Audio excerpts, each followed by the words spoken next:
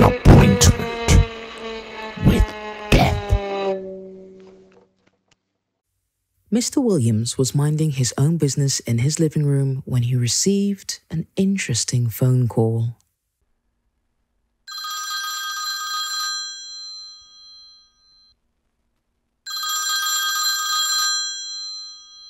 Hello? Good morning. We have an appointment at 9:30. Are you ready? Ready? I have no appointments in my diary. It's my day off. Who is this? This is Death. I am always on time for my appointments. You are in my diary for 9:30 a.m. It's Mr. Smith, isn't it? 21 Beecham Grove. Look, I don't know who you are or why you think this is funny, but I have no intention of telling you my address. And you can rest assured that I'm not Mr. Smith. Come now, Mr. Smith. You have nothing to fear. Death is a natural part of life. I will see you in 10 minutes. Stop this now. Don't call me again or I will call the police. Do you hear me? 9:30, Mr. Smith. Make sure you're ready. The clock's ticking. I will see you in 9 minutes and 45 seconds. Look here, you. Whoever you are, you're not funny. Hello? Hello?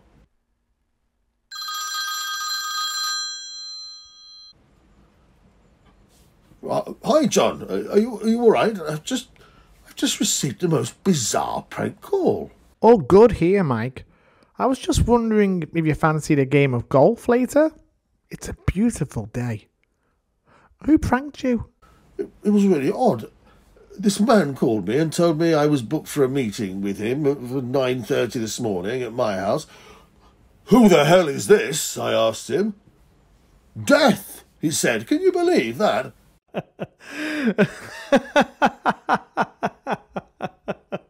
Listen, John, it really spooked me. He had the strangest voice. It's hard to explain, but it was as though his voice was everywhere at once. Ask him if he can wait until after our game of golf. Have you looked out your window? They say that when your time's nearly up, you'll see him coming. Oh, you're hilarious. Do you know that? You should become a comedian, John. I try, mate. One thing's for sure. My humour's better than your golf. What time are you free so I can thrash you? Oh, give me half an hour or so. I'll see you at Heathview around 10, all right? See you there, mate. See you at 10, John. Mr. Williams looked at his phone, half expecting it to ring again. It was 9:22 a.m. He walked over to the bay window of his front room, pulled aside one of the curtains and looked outside. There was nobody coming up the street. So he went to the other side of the bay window and pulled that curtain aside. No Reba today. That was a relief, and he couldn't help but smile to himself as he made his way upstairs to find his golf clubs. It's funny how we often doubt our own sanity when the right buttons are pressed. Time to find a suitable shirt and pair of trousers. Mr. Williams wasn't the kind of man who would turn up at a golf club unprepared. It didn't take him long to get ready, but no sooner had he got changed and took his clubs downstairs, the phone rang yet again. Hello? Hello again, Mr. Smith. Death here. Have you managed to get your affairs in order? You can never be too prepared. And I did give you notice. Why don't you get lost? How the hell did you get this number? Who put you up to this? Oh dear, you really aren't prepared at all, are you?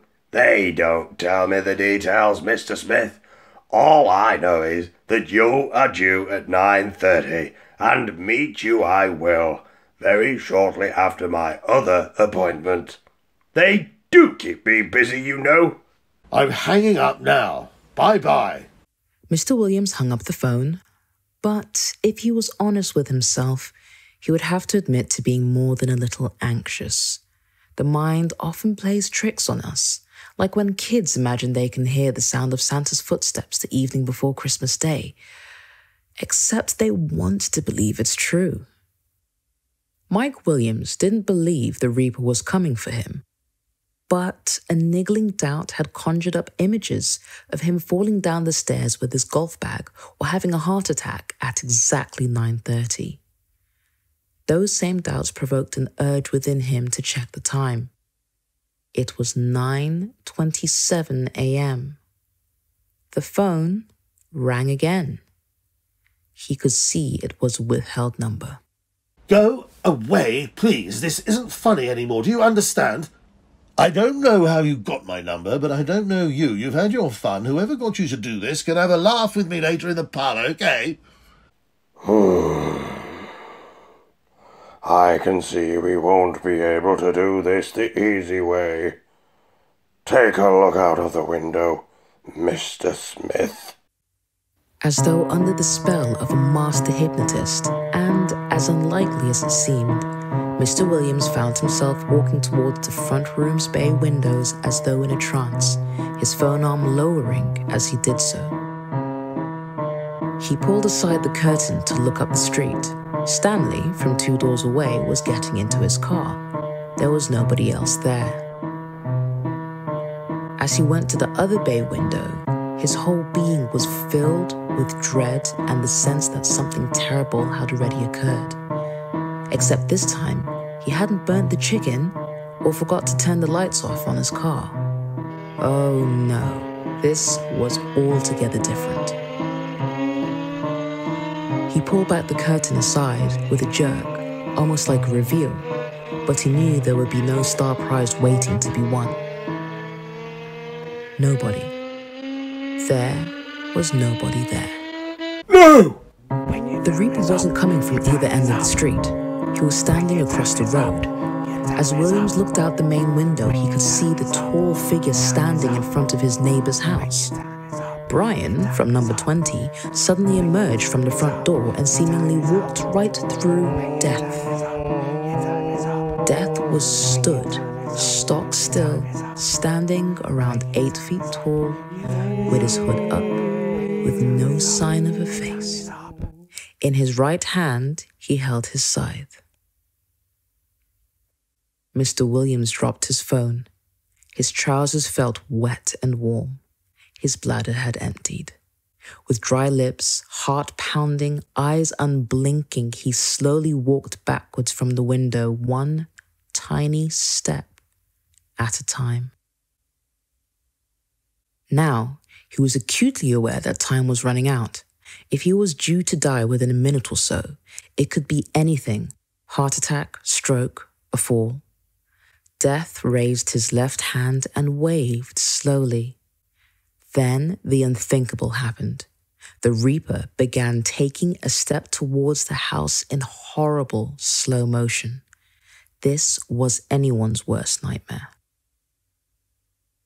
If you have ever found yourself in a dangerous situation before, you will recognize the feeling you get when you snap out of terror mode, when the only person who can save you is you. At such times, it is often better to think aloud. This is no time for panic. Mike, think. Check the time. 9:28. I have to get out of here. When time is running out, even the simplest task can become impossible. Tying one's shoelaces, putting the security code into the phone, or, as was the case for Mr. Williams during the last 90 seconds of his life, finding the key for the front door's deadlock. He ran to the back of the house, and in his rush to twist the back door key, which could be temperamental at the best of times, he broke it clean off. A backdoor escape was now out of the question. There really was only one thing for it. He would have to climb out of the only window that he could fit through, the upstairs window in his bedroom. Williams had never ran so fast, and now he was charging up the stairs like an Olympic athlete. He dived into his bedroom, over the window, and opened it. there was a moment of calm. He knew he'd made it in time. He checked his phone. It was 9:29 and 5 seconds. If he jumped now, there was no way he could die. 9:30 was almost a minute away, and it really wasn't that much of a drop. He jumped. Unfortunately for Mr. Williams, his foot caught onto the roof of the bay window, causing him to somersault in the middle of his descent. Instead of landing on his feet or even his body, he was forced to dive around 7 feet head first into the paving flags below. He took his last breath. William's spirit climbed out of his now dead body. You bastard! I'm not Smith! Extraordinary. 9:29 and 45 seconds. You're early. Their moment was interrupted by the sound of a motor vehicle careering down the street. It was out of control. The car, a 2008 Ford Mondeo, came to a complete stop, having crashed at speed into 21 Beecham Grove. Williams and Death both looked at the scene in astonishment. A man's now lifeless body could be seen slumped against the steering wheel. His soul clambered out of the vehicle. He looked back at whom he had been and what was left of the car, scratching his head in bewilderment. Death looked at his watch. 9:30 a.m. Mr. Smith, I presume? An Appointment with Death was written, directed and produced for Radio Sangam by Martin Morrison. The story was narrated by Shiggi Pakter, Death was played by Mark Foster, Mr. Williams was played by David Nixon, and John was played by Martin Morrison. The music score was written and produced by Martin Morrison. We hope you've enjoyed this play. There'll be a lot more to follow.